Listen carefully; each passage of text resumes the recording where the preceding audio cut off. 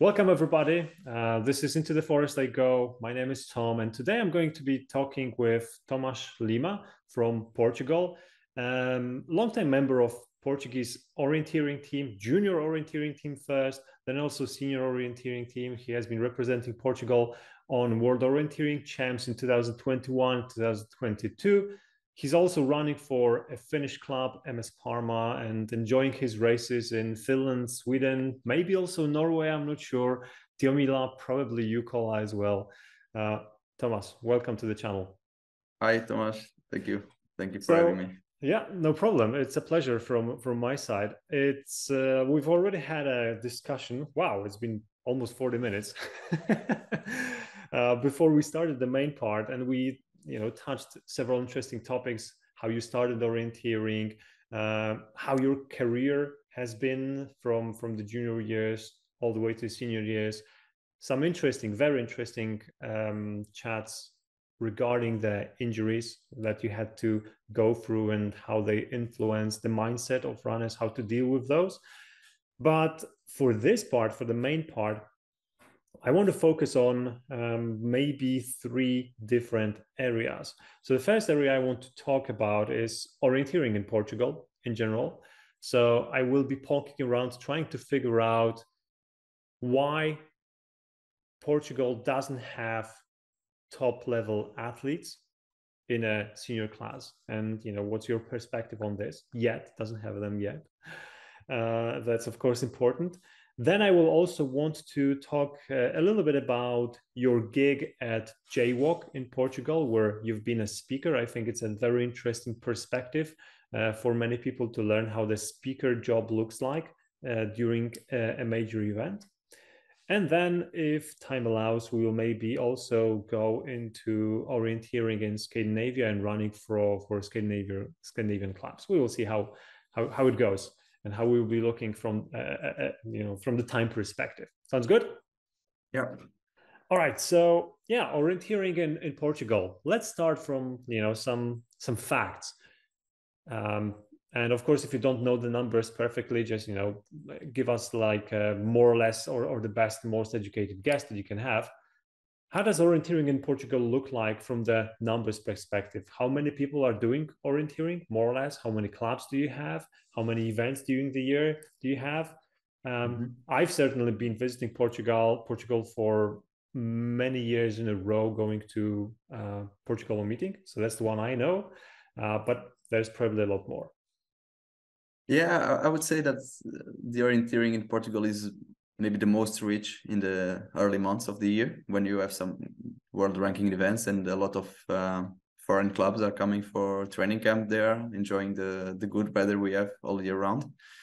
Well, about the numbers, I would say that, yeah, at the end of the year, we always have this big national championship, which is like everyone against everyone. And I would say that in the most recent years, we have had like between 300, 400 people competing in this. So since this is maybe like the biggest race of the year, that's maybe the most accurate number of active orienteers that we have.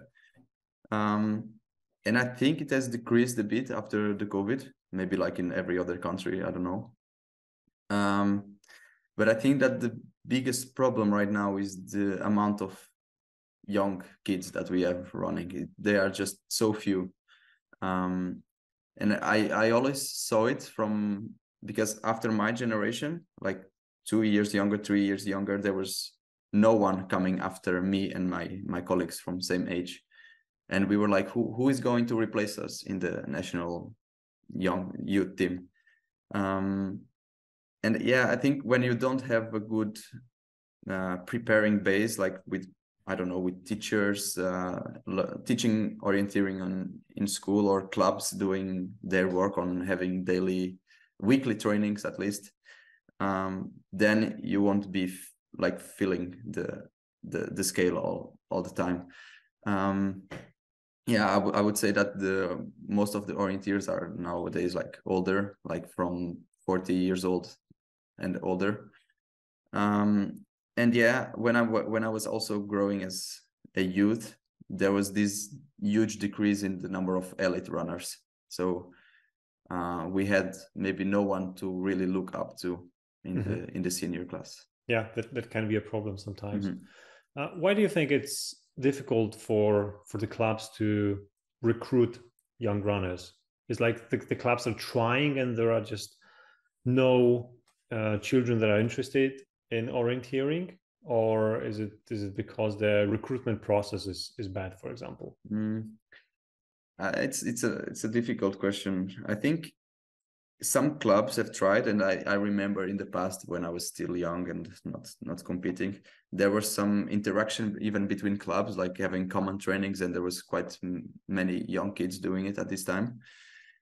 But then I think it can also have to be with the culture, with the relation to nature, with the nature. And for example, I'm now in Czech Republic, and I see how much connected people are with the nature. Like they go for a walk in the woods, they have campfires, they enjoy being outside. And in Portugal, you don't have this. For example, when I'm in some training camp and I have to stay at some friend's house, they are not orienteers, and I say, okay, I will go for the forest now for a run. And then the parents and grandparents of my friends are always like, oh, but be careful with the wild pigs, or don't go this way because it is dangerous. There will be the wolves, and there are no wolves. And I don't know, it just sounds strange to me that people are so afraid of going into the forest or just outside. So, and then of course there is the other sports, like Portugal is so strong with the football, and even I think even some indoor sports are quite strong. So, and it's so much easier to go for a football match than to go for an orienteering race. You just have to get the ball, some poles, and you can have a match. And for orienteering, it's not like this. You have to have someone really dedicated on preparing the trainings, on taking the kids, and usually not just one person can be with the kids. You need more adults to be with them.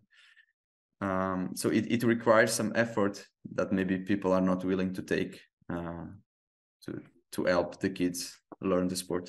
Yeah, it's a very interesting topic for me as well, because I am in a sport club too, and getting younger runners into our club is also a challenge. And like, actually, an interesting fact, so getting people into the club is not that difficult, but getting people into the club and make them do orienteering, running with the map, that is difficult, right? So if we organize like, okay, the training sessions for kids, for example, that you go to the gym and there are some exercises, some games on the gym, and it looks more like athletics rather than orienteering, no problem. Lots of people are happy to bring their kids to this. But if it's about orienteering and getting the kid to the map and maybe going for the training session during the weekend where we can do the map during the day, that becomes a problem already, and it's not that easy. So I totally understand it and get it. And I also want to comment on the thing that you said about the culture of Czech people. It is amazing, right? So we are neighbors with Czech Republic. We visit Czech Republic quite often, and it always amazes me, how many people are outside over there doing all kinds of different sports all year round, cycling, running, skiing, everything. And when I've been to Portugal, Beira, for example, for several times before the jaywalk, and I went for a run or a hike in the mountains, I usually didn't meet anyone hiking over there. Yeah. Also nearby my city, there are some big mountains. I think it's even like national park. And I love so much to go there for long runs, like trail running. And sometimes I do like 20-25 kilometers running in the mountains, and I don't see a single person. Exactly. And for me, it's so sad because it's so beautiful. It's so amazing to be out there, like good weather. And all I see is goats, some wild horses. Of course, for me, that's great, but I feel sad that no more people are doing this. It's just sad. And also my grandparents, they live in the east side of the country, close to Spain. And I love to go cycling there, and I see no more cyclists. It's just me. Like I do 60 kilometers ride, and the roads are in good condition. Like even the dirt paths are perfect for mountain biking.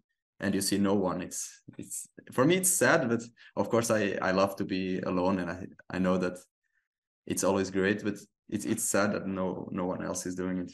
That's true. That's true.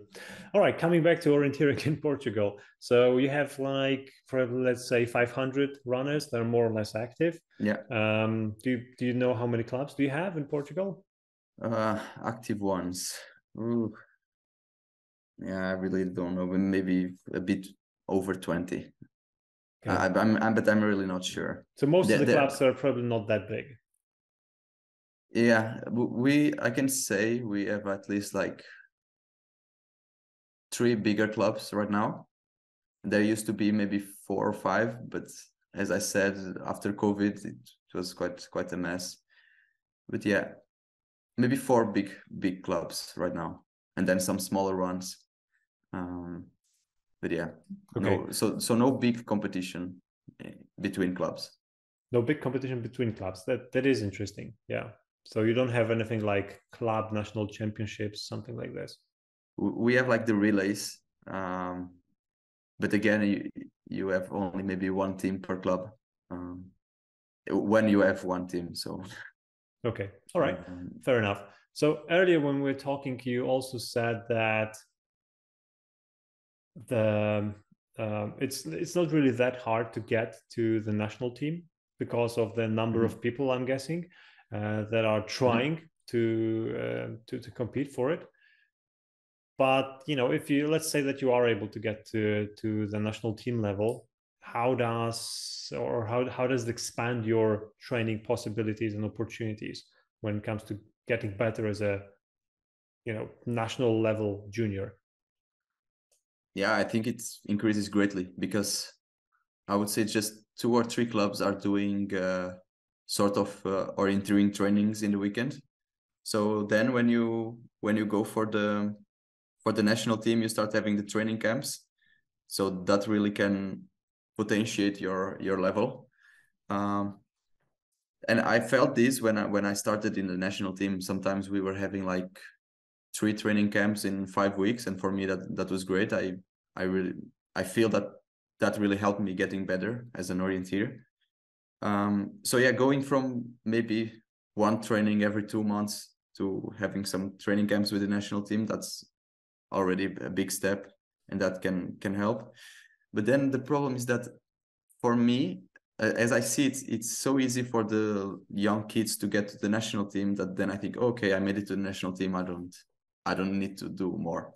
Yeah. So then when you go to the international races, you are just smashed by the outside guys, and it's sad to see that maybe the younger ones don't have they are not willing to really try hard to get better. Yeah, I've noticed this well in Poland sometimes for some runners that you kind of feel that you're good because you're able to win your age group during the national level competition. But then you go outside, even just to Czech Republic, and suddenly you're losing 7 minutes to the winner, which is like a a huge gap when it comes to, let's say, even the log distance, but not even to mention the middle distance. And that gives you a perspective of, okay, so I have been training regularly and I'm here, and the guys that I will have to compete during EOC or JWalk are up here, and there is this huge gap, and I don't even know how to fill this gap, because there is no one on like in between that gap inside the group that I'm training with. So it's always hard to do it by yourself when you don't have anyone stronger that you can compare yourself to regularly. Yeah, and it's about having someone to look up to as well. If you don't have some strong guy that is being able to compete against the foreign athletes, then you are like, okay, no one did it before, why should I try? Or then maybe this is also some intergenerational change that is happening, that I see that the young, at least in Portugal, the young athletes, they they feel so good when they win some race in Portugal, or they did some training and they post it on Strava or whatever, and they're like trying to show off in some way.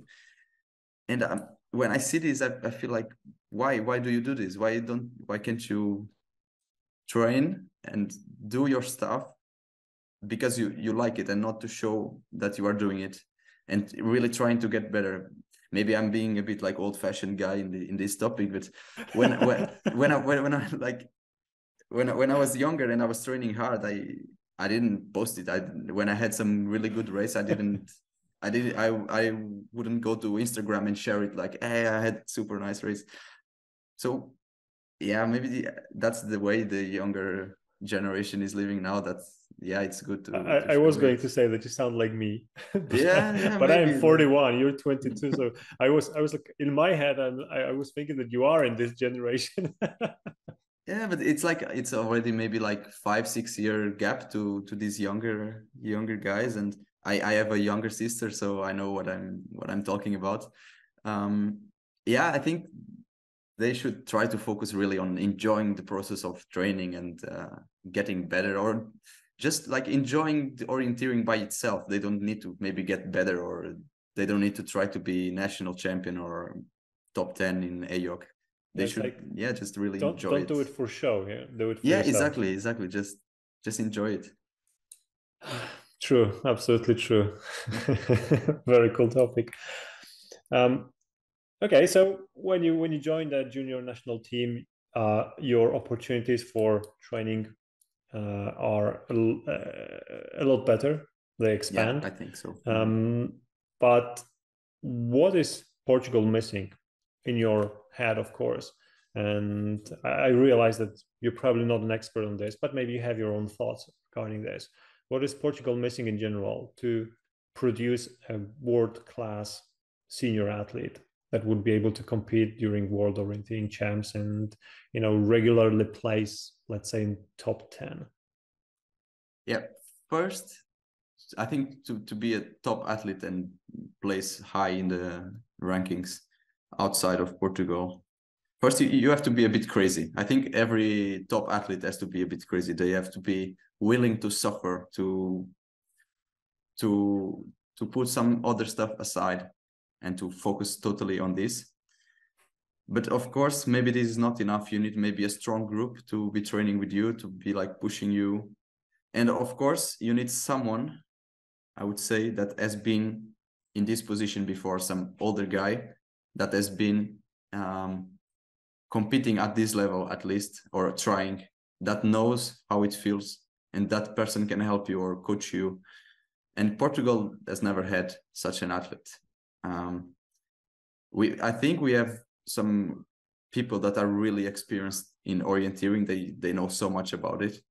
And for example, Bruno, I think you have interviewed him. Yeah. He knows so much about orienteering. But still, maybe you need someone that was an athlete and really was trying to fight those top guys and knows exactly what it takes, even not just physically, also mentally, because I think orienteering is so much about the mind, about small details that in Portugal we don't know about. Maybe some helpful tips to help you keep focused during the whole race or something like this. So we don't know this, and maybe we need someone to teach us this. I would say it's maybe just my thought. I don't know if it's really this. Then of course, having available maps to train all year round close to you. I mean, in Portugal we have really good maps, but they are usually in some rural areas that you have to travel there, and you have to be willing to not waste, of course, but spend the full weekend doing this. And then I think also, of course, we have sometimes good athletes until juniors, but then when you get to senior, you lose almost everyone because of university, I would say. There is no support from universities to the top sport. At least, of course, if you are a football player, you will get so much money from the football that you can do the studies in 10 years. But when you are an orienteer, you have no support at all. Even sometimes if you ask to postpone some exam for you, they won't do it. So this can be really tricky, and some people just say, I won't do it. Like, orienteering is just a hobby. It's not something that I will earn money from. I need to get something to earn the money. So yeah, they define their priorities, and of course, I think it's safer to go for the studies instead of the orienteering. True. Well, very nice thoughts. I'll comment on some of those. So you said that people need to be a little bit crazy, like the pain, but that involves just simply, hard training. So this is, what all top athletes need to do outside of orienteering, basically, as well. So you don't have to be an orienteer, really. But I think it's nicely connected with the last one that you've mentioned. So no support from universities, and also no possibilities really to be a professional athlete, meaning getting paid for doing orienteering, right? Because if the to be student, so the person that is going into studies had a choice: do I go to studies or do I start my professional orienteering career? And here I'm going to be studying for some years, and then I'm going to be earning money. Here I will be earning money as a sports person, and I'm not wasting my time over here, not wasting my years. Then I think that maybe this choice would be a little bit better and easier to make for some athletes, And I guess that this is a problem for many countries, not of course just Portugal, because many are struggling with this, but that definitely helps if you have like financial means to support yourself as a professional athlete. And I'm always in awe listening and talking to people who are competing at a very high level and still doing, their daily jobs. This really amazes me. I'm always fascinated by this. Training in a group, you've also mentioned this one. I totally agree, because group always helps, especially if you're not the best in the group and you have someone to grow up to. So that's helpful. Then you said that this is actually, so the maps is another point that I agree, and you have wonderful maps in Portugal. So that is not a big problem, I think. But I'm not sure if I agree with having someone successful to look up to give you tips. Because if we would agree that this is one of the requirements, you know what that means? No future countries could get there. Yeah, exactly. You would never get there. Yeah, but I would, when I said this, it's not about maybe looking up, it's maybe coaching you in this mental side, or how can I put this into words? It's like having someone to show you a way to get there, at least, or be with you daily to show you how it can be done. I don't know, of course you can try your own way, and probably you can be successful with these, but again, you have to be really strong-minded, and then when you have some obstacle in your way, you can start feeling bad about it and not being able to push on. So having this person by your side, or at least coaching you, and showing you that it's possible. It's always a bit harder, I would say, but of course it's maybe it's of course possible to do it, but again, maybe a bit harder. I'll give you an interesting perspective. So I have never been a top athlete in orienteering, and I've never represented the country, for example, during World Orienteering Champs. So like if I would to agree with you, that would basically mean that I cannot coach people that aim for higher goals in sport. And I think that is not true. And I'm not saying it because of me, because, for example, Bruno that you mentioned, I think that he would be a great person to help such athletes as well. And I don't want what you said to sound like an excuse that, okay, we don't have top level athletes, therefore it will be hard for us to get to the top level, because a very simple solution to this is go and talk with top level athletes. Go and talk with their coaches. It's like, There's no one stopping you from doing that.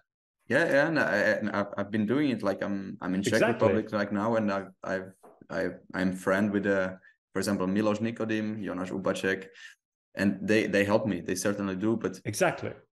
Right. So it's maybe not on the daily basis that I would need, or like I would maybe need to move here. I don't know, but okay.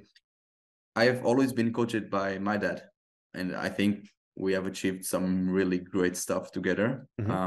He's, for me, until now, he has been the perfect coach.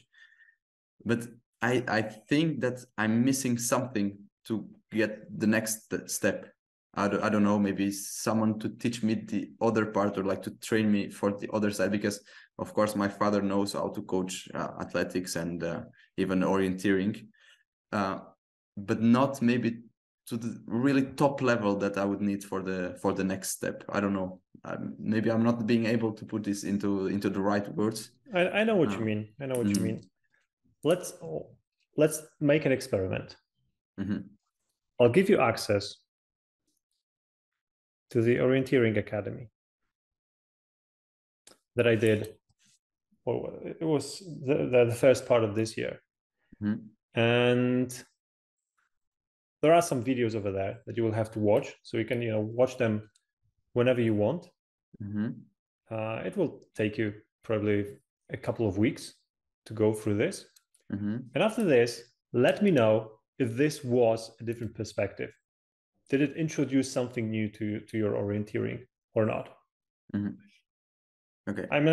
I'm pretty sure it will not be a waste of your time, because no, of course at not. the very least, you will simply refresh some of the concepts. But I'm just curious how many new things you will actually learn from it. And I have been talking even through this channel, but not only, with a lot of top level athletes around the world. And I'm pretty sure that the content that is over there is consistent with what I'm hearing from those people. So I think it's world class. Okay. And I wonder what you will think about it. Right? Okay. So okay. I'll give you access after the chat.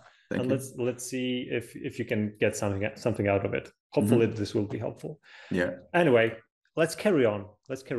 So a very interesting topic regarding the seniors, but let's close this and let's jump to the next one, which is, for me personally, even more exciting.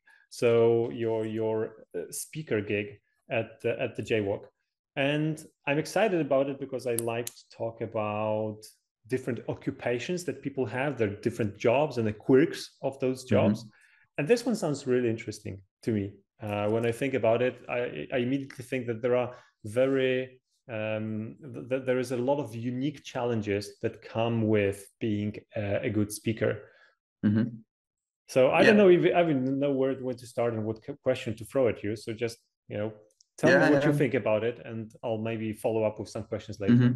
Yeah, I got the invitation to be speaker by Bruno. He was like the main speaker.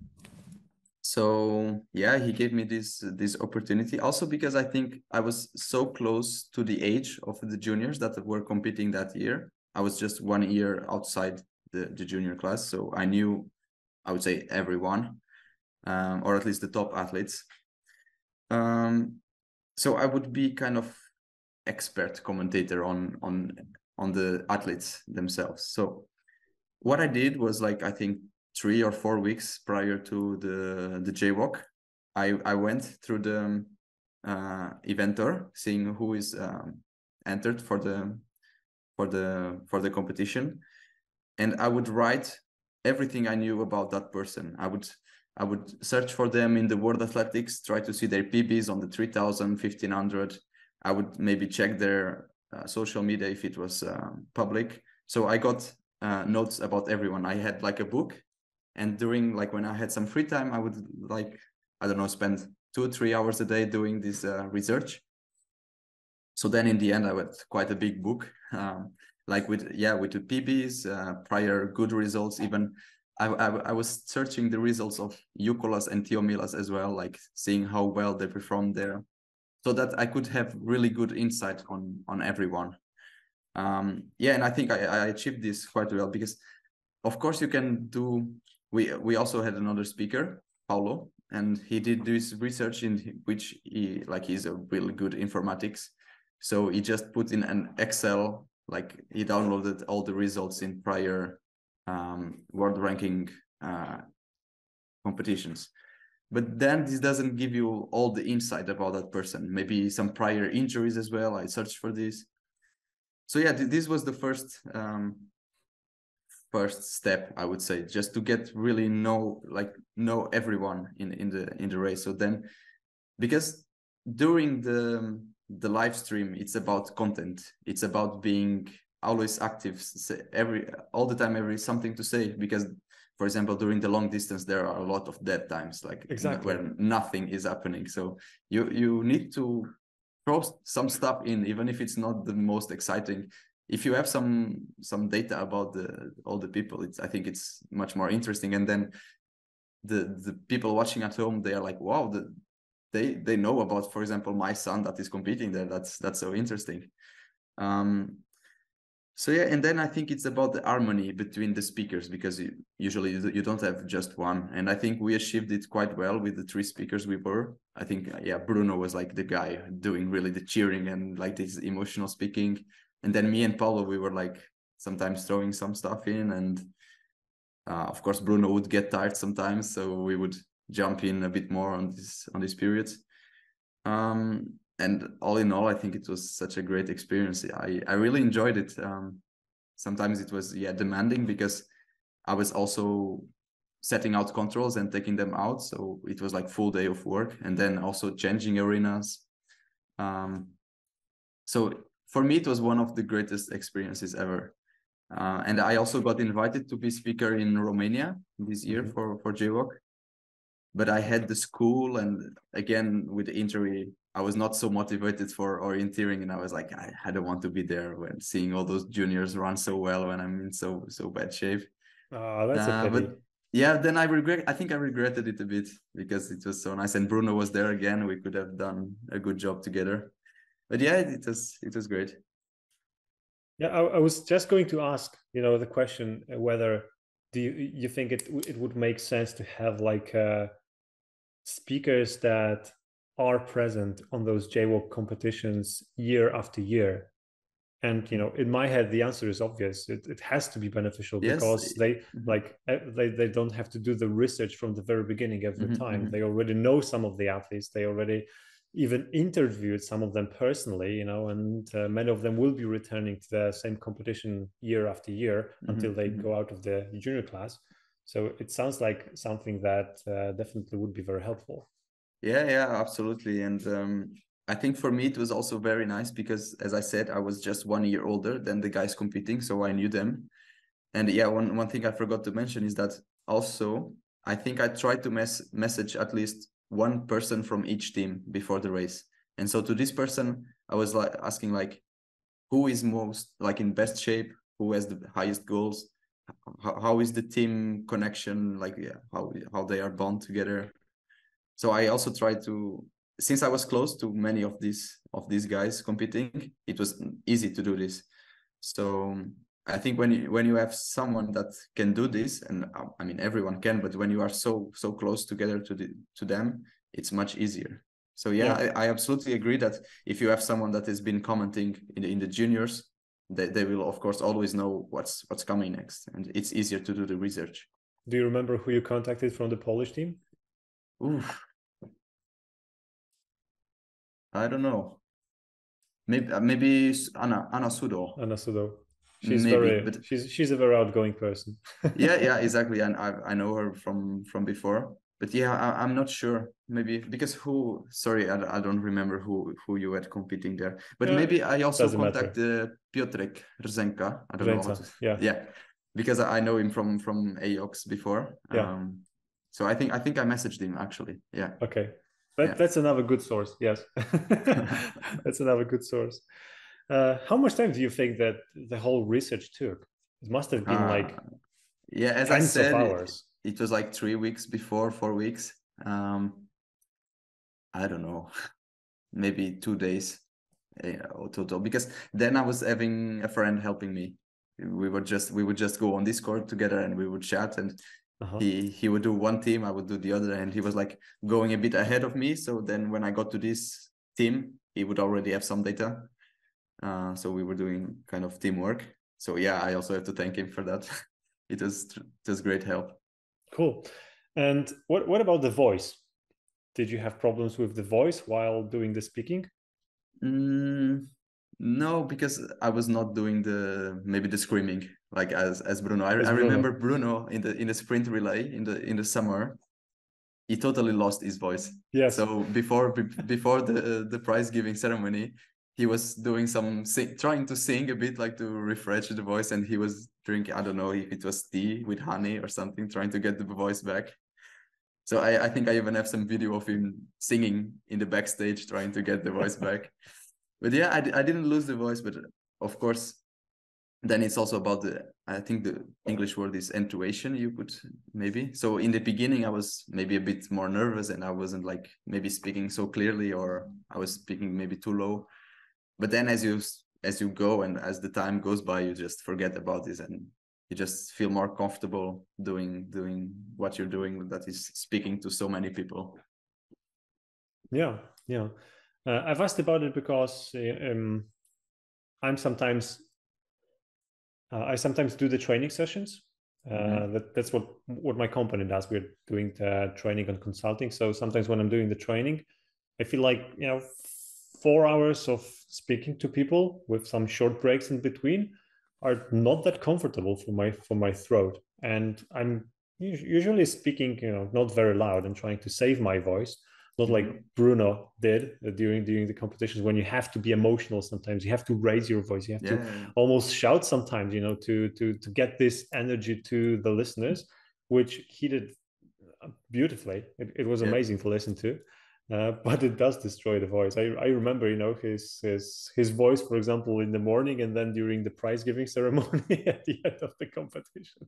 Yeah, exactly. And I think I was drinking so much water during the whole morning of races, and also tea. We had a lot of tea with honey and coffee as well, because you had to stay energetic.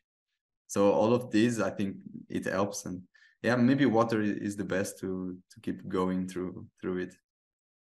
Nice. All right. So I'm happy to hear that you've enjoyed it. I did.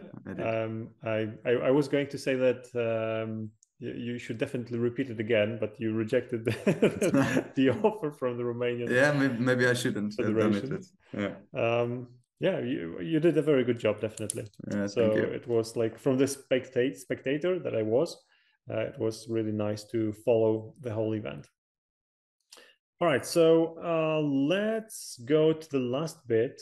We still have a little bit of time, and talk about the experience of running for a club from another country. So there are several things I'm interested in over here. First of all, how do you get to a club in Scandinavia, maybe in general? How did you approach this? Did you like copy the things that your friends did, maybe on higher level in the national team? And what is the difference in conditions between what you have in your sports club in Portugal and what you have in MS Parma, and how beneficial it is to the runner in general? So sorry, a lot of questions, but I can repeat them later. Yeah, maybe. Yeah, okay. So I think for me it was a bit easier, because this guy that I mentioned before, Ricardo, he had some really good results from AOC and JWOC. He was already in MS Parma, and he was always kind of my mentor inside the national team and in the orienteering world. So it was through him and his coach, Pedro. They contacted the team manager in Parma, and they sent my curriculum to them. Like of course, I did my own sports curriculum. When it was in 2019, I think. No, 2018, we started doing this conversation with the team manager. So yeah, basically it was through Ricardo. So by having Ricardo telling to the team manager in Parma that I was good and that I had the potential, that certainly helped a lot. So when I finally got the news that I was being accepted at least to go on a training camp there to Finland, and that they would pay my flight. That for me, that it meant the world. And it was at the time that I was starting to have the struggle with the knee. So it was something that boosted my confidence, and I was even more willing to come back to training. So yeah, then first experience there was great. I was not expecting to feel so well already in my first time in Scandinavia. No, actually it was second time. I had been in Norway before with some Erasmus project. So yeah, it was great, and they liked my performances there on the first training camp. So they said that they wanted to keep working on me. So after that, there was the COVID. So there was kind of sort of a break, but we always kept in contact. So now every year I've been going there for at least one camp, and then of course Tiomila and Jukola. Sometimes I'm not going because I'm injured or it's not the best timing. But overall, I think I am so grateful to them, because they have been supporting financially all my travels there.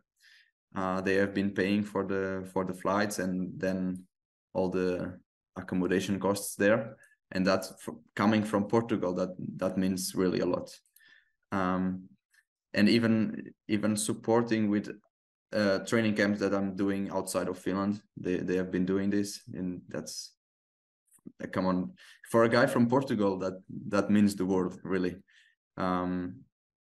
And then being there and doing what they do on a weekly basis, on going to the forest every day, training in these amazing forests, you feel like you are kind of a pro athlete for at least 1 or 2 weeks, and you are really focusing on it. So I think it's always refreshing when you are so long in Portugal, at least during the winter, and then you finally have some break in Finland to really just focus on orienteering. Yeah, I think it boosts you to another level. Awesome. Very good to hear.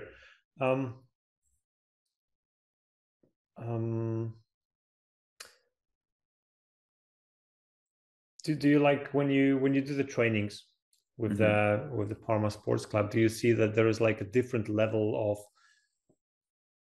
organization, I guess I would have to say, of the training camp? Where does this professional feeling come from?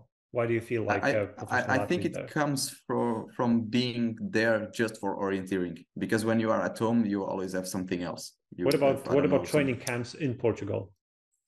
They are quite okay, but I mean, you are still in your own country, and you are maybe together with people that you know for long. And then when you are outside and you are with people that are, maybe they are even not so trying so hard, but at least you are with someone that you don't see so often, and you want to try to show that you are improving. And that, I think it's about the environment surrounding it. Maybe it's just some mental trick, but it's about being there just for that, just for the orienteering, just to work on your skills there. And then of course the level, because you are competing with guys that do orienteering since they are young and almost every week. So of course they are better than maybe your training partners in Portugal. So that also boosts you. And then of course all the competitions that you do outside, like in Finland, I've done some national champs, and the level is just totally amazingly different. Like I've run some national champs, and if I was racing in Portugal, maybe I would have won the race by 10 minutes, and in Finland I'm getting smashed by 20 minutes in a long distance. And it's just the level of competition. And yes, yeah. that's what I've been talking about earlier. Actually, getting back to this, I made a note regarding this and training in a group, because I feel like, and I was wondering if you've had that sometime during your career, possibly several times, when you feel like, okay, I'm running with the map and I feel like I'm doing a good job, and then suddenly go either to a training camp or to a competition where you get to meet people that are better than you, and then you get to run with them during a race. It can be a training race, but you're running with racing speed. It can be like a competition where somebody catches up to you, or you're lucky enough to catch up to someone that is actually a little bit better than you, and you run together. And then you can, thanks to this experience, I've noticed that you can run to several realizations. You can, for example, notice that, oh, I can actually run faster and still be able to read the map. So that's one thing that sometimes people say that they are able to discover. Another one is that, simply by observing another person, they can draw some conclusions regarding the type of navigation. And, I don't maybe have to look at the map so often because this person doesn't. So apparently it's possible. Or maybe I can use a lot more of my compass because these guys were looking at the compass all the time. Things like these. Did you have these kind of moments, realizations? Yeah, certainly. And I think one of them that maybe impacted me the most was, I think it was last year on the Tiomila camp that we had in Sweden. We were doing, it was kind of easy training. And at that time I was running fast. I was in really good shape. And there was a teammate from the club that was not in so good shape, of course. And still, during the training, I was maybe trying to go a bit faster. And I was doing some small mistakes, like always, 20, 30 seconds mistake. But this was enough for him to always catch me on the control. So I was like, what am I doing? Like, I'm running so much faster than him. And he's going in this slow pace and perfectly to the control. So then I realized that when you are at this level, you really have to be precise with the orienteering. You cannot be missing always 10, 15 seconds in every control. Yeah. And yeah, by all the experiences, especially in relays, running fast with other guys, it's like you said, you realize that you can go faster than maybe you usually do in an individual race. Yeah, I had a discussion yesterday with my brother regarding the Polish champs that we had just the previous weekend. And I'm going to share the map with you. To share the window, it's going to be this one. So just to give you and everyone else watching an idea regarding, how the map looked like that we're running on. So this was the map. It's very close to the sea, so it's like sand dunes.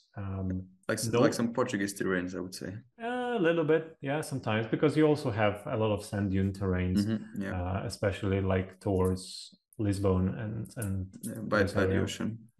Yeah, so not a very difficult terrain, especially with the amount of roads and paths that you can see over here. No big hills, not a lot of green areas. So essentially, this kind of orienteering, when you are able to execute it quite well, is pretty simple, And we were having a discussion regarding the fact that maybe it's too simple for national championship. And that was my initial comment. But then I came to the realization after discussing it with my brother that actually this can be quite interesting from time to time. And it's good to have a mix of difficult terrains, very difficult terrains, and also easy terrains, because in those easy terrains, different things matter a little bit more. And you can still learn a lot from it. So this kind of race, I've been executing it perfectly all the way until 18th, which is like a pit that I missed. But because the forest is so fast and everybody is able to run with basically almost full speed, then first of all, you realize, of course, this is obvious that you need to be quite fast to be able to win.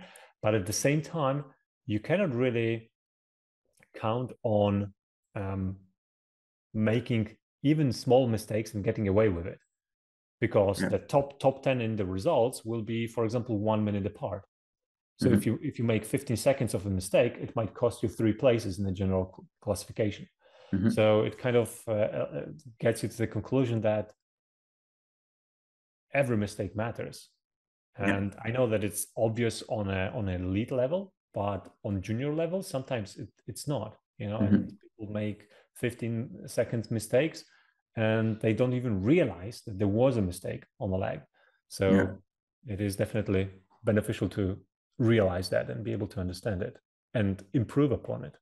Yeah, and I would say that in such fast terrains, you always feel like, okay, I have to run fast, otherwise I won't win.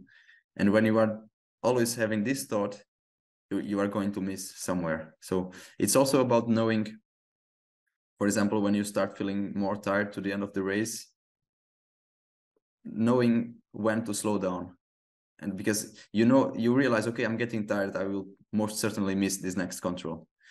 And so many times during the race, I've had this thought, but still I don't slow down and then I miss. And I remember from this year, University European Champs in Switzerland, we had kind of transition leg in the middle distance. It was I think it was the easiest control on the race. But right from the beginning, I was like, you are going to miss this control. I had this feeling, and even having it, I still missed the control by 2 minutes. And I was doing perfect race until there. So I think I lost like 15 positions just because of this mistake on, I think, third last control. So this is maybe one of the things that I was talking about before, that having someone to tell you these tips, that like someone that has been at this level and will tell you how to approach this kind of situation. Of course, when you do it, then you will know next time. But maybe if you knew it a bit more beforehand, it wouldn't be so bad. So I actually think that that's not true. That if you do it once, you won't do it next time. I've done it more than one time. So. Exactly. I'm sure you did. And I have the same kind of sense almost every race. Whenever I make a mistake, I know I did it before. I've been running orienteering for 20 years, so even though I'm analyzing the races and trying to learn from it, it's sometimes extremely hard to make the right decision in this moment when everything is hot, everything is super intense, and you're trying to be as good as possible. And even the race I've been sharing over here, it's been like perfect race until the last two controls. And I felt like I saw that the last two controls are in the pits, so it's not going to be easy. They are not going to be visible from afar. I need to hit them perfectly. But at the same time, I felt that if I don't speed up, I don't have the chance of winning the race. And that was my goal. I wanted to win the race. Otherwise, the rest that didn't really matter. So despite, feeling that these are difficult controls and maybe I should tackle them a little bit cautiously, I actually, instead of slowing down, I sped up. and that's how I missed them. And I have a really good friend, and she says that whenever I don't feel confident, I stop. And it makes sense, but when you are running the race, you don't want to stop. Yes. So, and she does it, and she does perfect races. And I feel maybe because we are men and we are like, oh yeah, I don't need to slow down. I can do this perfectly. And then you don't stop and you lose much more time than if you had stopped for just to check exactly where you are or where you have to go next. Yeah. So maybe I don't think it has anything to do with the gender. I think it's just the mindset that you have before the race. I'm actually talking about this in the Orienteering Academy as well. So I think you will be able to hear my thoughts regarding this. All right, last two things that I want to ask. You're currently still doing studies, right? You're not working. Yeah, still. What are you studying? I'm studying biomedical engineering in my hometown. So yeah, that's a good point, that I could stay at home and not having to move to a different city, because maybe that can be a bit trickier if you want to still train hard. And didn't you think about moving to Scandinavia, for example? I did, maybe 2-3 years ago, even doing some Erasmus. But then I was sometime in some training camp in Finland in September, and it was so cold. Yeah. And like coming from South Europe straight to some Scandinavian country where you will have to tackle the winter, I was like, nah, I would rather come here more often during the summer or something like this. So I'm already in my 5th year. I will start 5th year now, so I will have to write the thesis. And I would come to Czech Republic for the second semester. So I think that's a good halfway point to be. I'm not so far away as Portugal. Yeah. I will be in a country that has good orienteering culture already and a lot of races, and it's much closer to Finland. So maybe I can go there more often. That's true. Yeah. And having, I think, WOC 2025 will be in Finland. So I will want to go there much more often, and even maybe do a longer stay there during summer or something like this, maybe next year. So yeah, that's the goal. Sounds good. Last one. What is, in your opinion, the most important orienteering skill? Skill. Yes. Ooh. I've learned something from one Portuguese older guy, that is, you have to find the running speed in which you can always keep in contact with the map, and that can change for different terrain, for different moments in the race. So I would say is realizing what is the right speed for each part of the race, for each terrain. Because if you are running at this speed in which you can always keep contact with the map, you will not miss. And also I've learned something from another good friend, Artyom, he was running for Parma, and he told me orienteering is so easy. You just need to have a strategy for each control, and basically you do that 20 times in a race. Like between each control there is one goal, that is finding the next control. Yes. And you have one attack point, you have your route choice there, and it's about repeating this 20 times in a race. So it's so easy. And when you think about it, that's true. But then exactly. Of course, doing it, it's much harder. So yes. So I always say, like, there is like a set of skills that you should have, but actually to be able to hit the controls perfectly, you need just a handful of them. And you usually acquire those skills when you're running in your 12th and 14th categories already. And then, all it comes down to later on is to be able to combine them together to execute them at the full speed possible. And that's the challenge. And I think it's about being able to learn at least something with everyone that does orienteering. Even it's about being humble. And sometimes you can learn something from a kid that is just starting orienteering, and he has some idea in his mind that he will tell this to you, and you're like, oh, I didn't realize this. This is actually a good strategy to approach orienteering, or at least the navigation. So it's about learning a bit from everyone. I also had another friend from Parma that told me before a relay, we were going to have a relay champs, and I was running, I think, second leg. And he just told to me before the race, don't try too hard. Because I felt at that moment that I was just really like, I have to run fast, I have to be good, I have to pay attention to everything. And he just said to me, don't try too hard, like, don't be a hero. And just do what you have to do in each control. I did that, and I did perfect race. I was like, wow. Sometimes maybe I don't have to worry so much, and I just have to go with how I feel there. And yeah, so maybe he doesn't even remember that he told this to me, but it kept echoing in my mind since then. Like, don't try too hard. And I still remember the exact moment he told this to me. So it's kind of funny. Perfect. A wonderful finish to our conversation.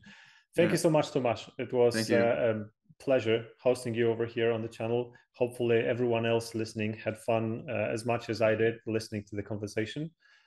And we will end it right here. Thank you so much. Thank you. See you.